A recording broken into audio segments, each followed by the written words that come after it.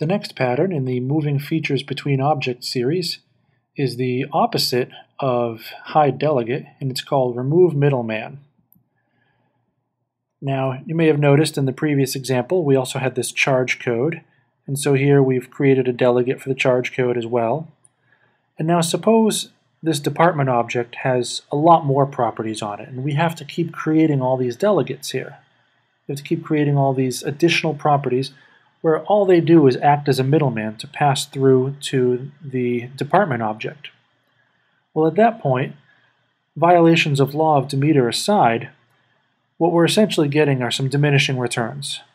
We're sacrificing the bottom line of supportability just for the purpose of having to only use one dot when we're trying to get at a property for an employee's department. And so, we can reverse that. In the efforts of trying to make our code more supportable and more simple, if we ended up with dozens of these methods here, or dozens of these properties rather, which do nothing but delegate to that private property, well, we can make that a lot simpler by just exposing that private property again. So let's say we have our calling code again.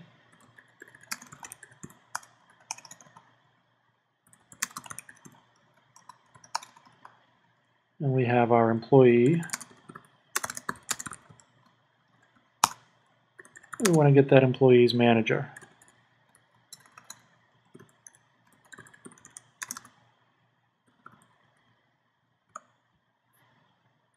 Now, we want to remove this middleman, or two of them in this case. And so, what we're going to do is first make this public.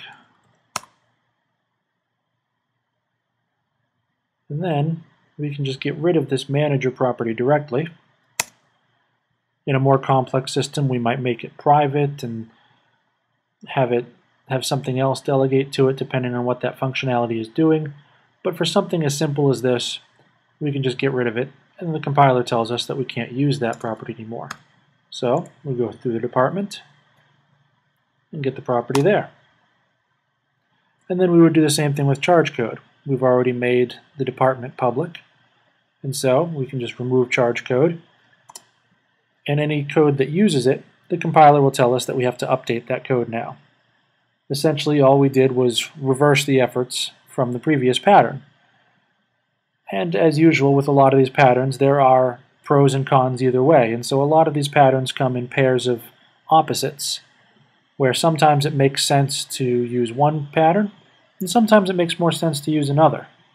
There's no one-size-fits-all. It's a matter of what works for this particular code. That's it for the remove middleman pattern. Thanks for watching.